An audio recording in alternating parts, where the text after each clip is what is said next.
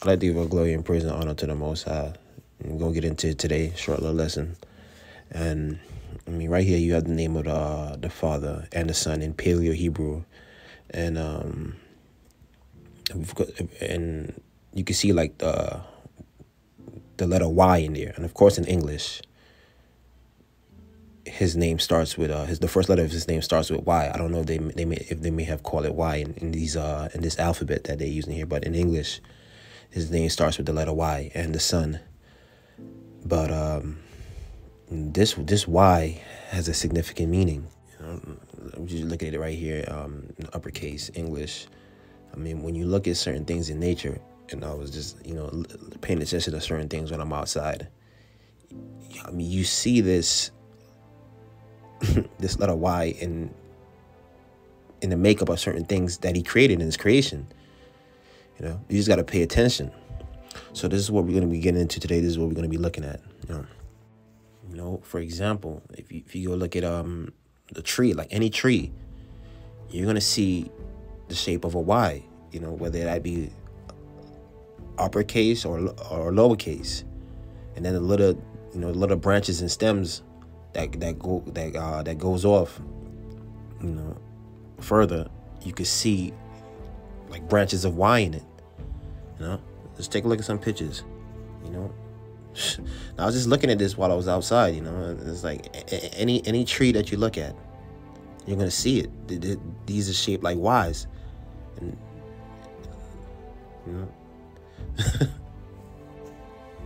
right here once again, you just look at it. It's the shape of a Y.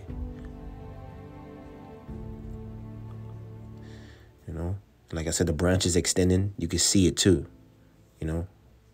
That makes smaller branches. Let's look at something like simple as a lightning strike, coming down. You can see it looks kind of like, well, you see Y in there, of course, but what does that look like to you? It looked like the little branches on a tree, and then it looked like a leaf, like the veins of a leaf. But you see in there, you see the letter Y. Let's look at this. Let's take a look at this leaf. Kind of looks like that lightning strike with the little stems coming out, and making smaller Ys. You see, you have to like uppercase Y, and then you see it branches off and makes smaller ones, but you can see it. Why? So when you look at certain things in nature, man, you can see that this reflects his name. Let's keep going. Look at this leaf. You see the same thing. What does that look like to you? Uppercase Y, little branches, extending. Once again, a lightning strike. If it's not like a single bolt, I mean, you're gonna see that Y. This is just some things I was just paying attention to, man.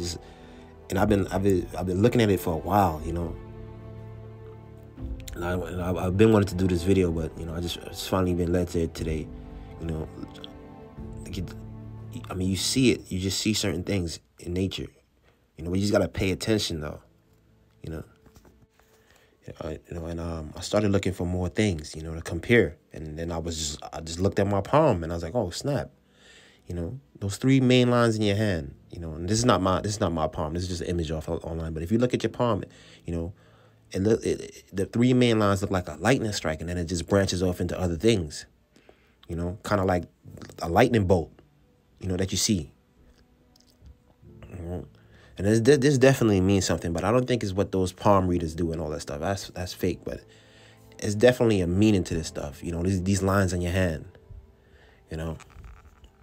Let's keep going. This is off a medical website. Look at how they depict the vein, like your veins in your body. They look like a tree, and like letter Y, little strands of Y, just like in the tree, just like in that lightning bolt. Oh man, let's keep going. Spider veins. This is how they depict them. These are not.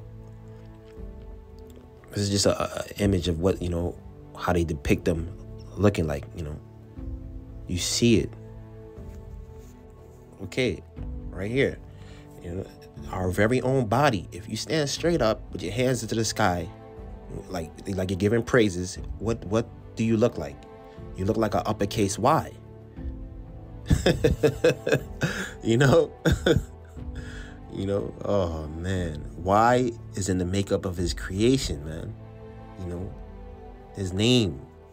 Let's look at the side-by-side comparison. You can see it. I mean, these are just things that I was seeing, that I was noticing, because I pay attention to things like that, but it just takes me a while to put it together. All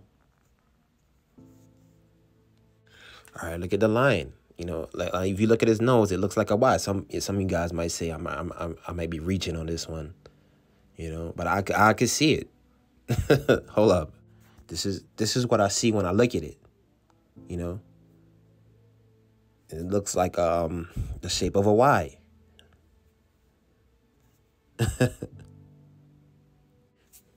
So, like you guys might say, I'm reaching here again, but when I look at this duck, his web feet, they look like a Y to me. Some might say, "Oh no, that's a W," but to me, it looks like a Y. It reminds me of the tree. This is what I see when I look at it. Oh man! So you can see that once again, the letter Y is in the makeup of his creation, the first letter of his name. So even, when you look at a lot of Israelites' name, in the Bible, they have the name of the Father in their name.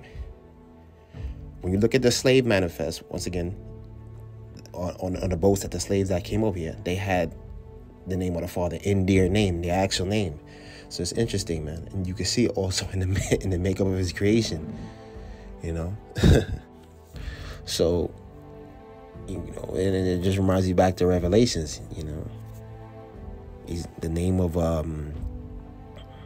the Father is going to be on the name of his people, on the foreheads of his people that that are his.